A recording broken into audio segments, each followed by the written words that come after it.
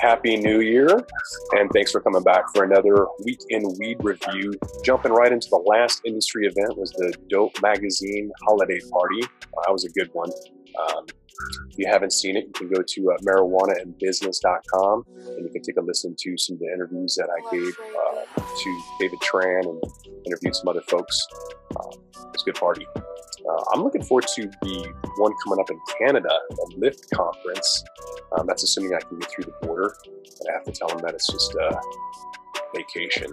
Apparently, if you tell them that you're in the cannabis industry, there's no chance you're getting through. So, vacation it is.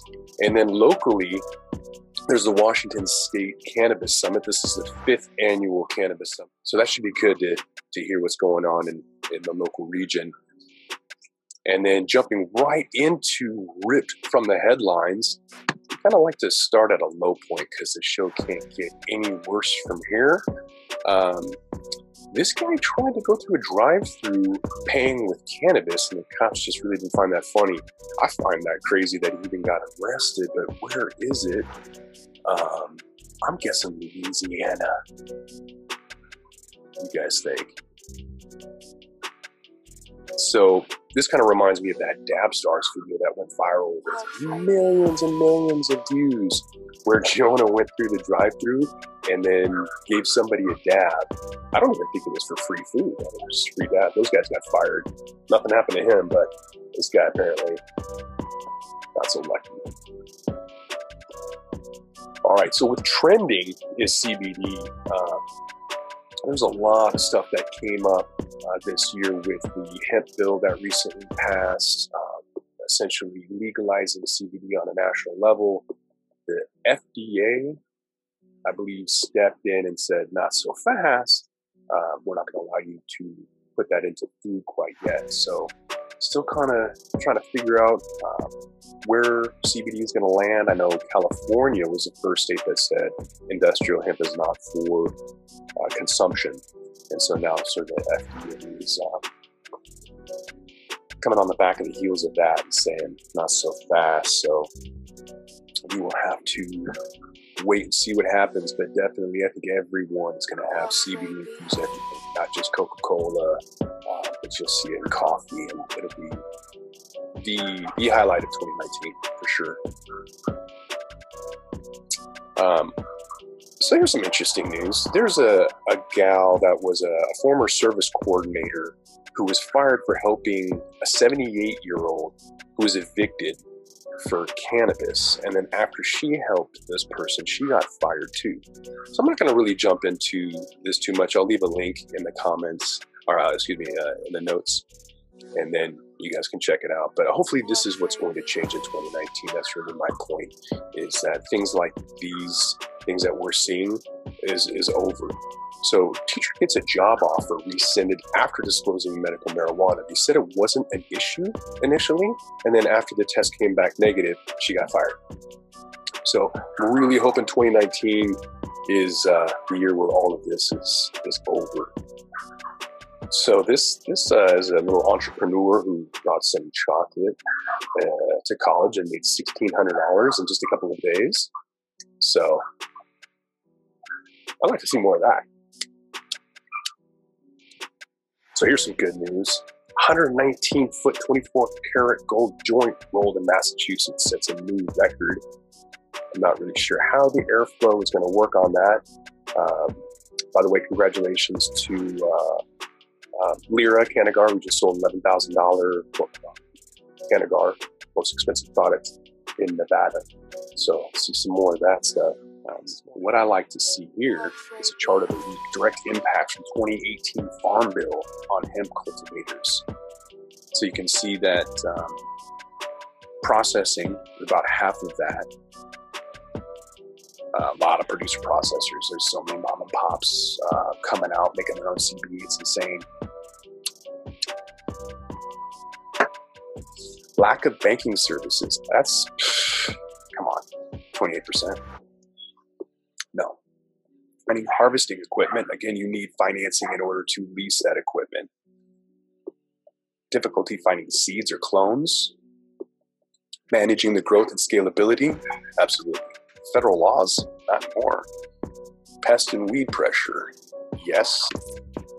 In international news, we are seeing that Canada is drafting legislation for cannabis edibles. They're banning alcohol, so that's interesting because Corona put $4.5 billion.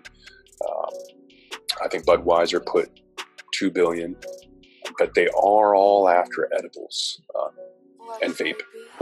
But they're capping the THC, so I'll have to see what happens with that.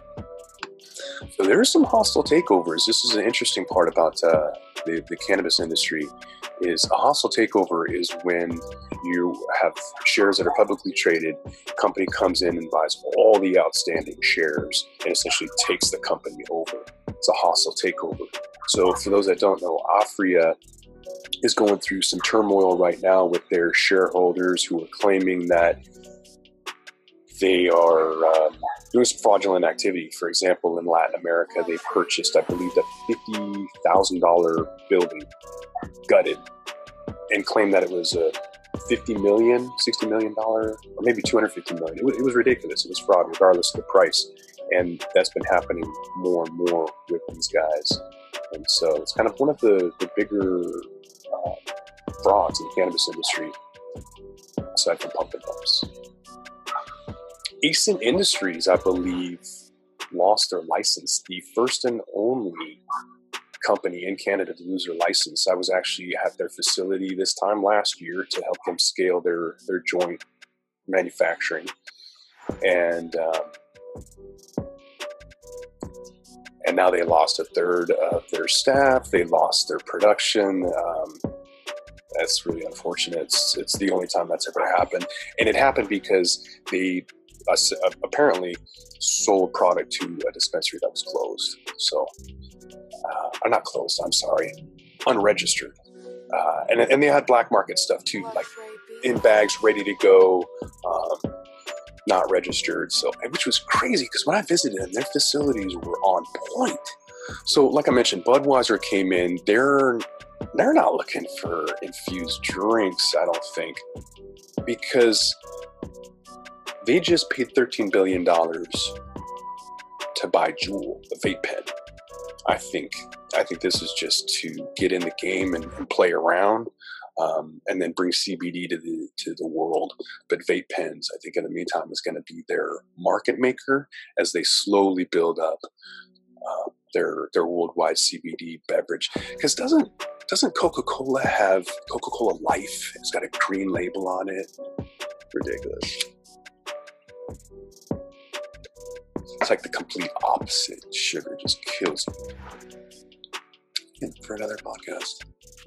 So banking, that was one of the issues with hemp at 29.8%. It's ridiculous. This is one of the biggest issues out there. But Massachusetts is going to try to accept deposits, but good luck on your federal charter. Jumping into cannabis stocks real quick. Nobody was safe this year. Everybody got annihilated. You did see some overall 100% plus, but in the more recent month, everyone's just been hammered.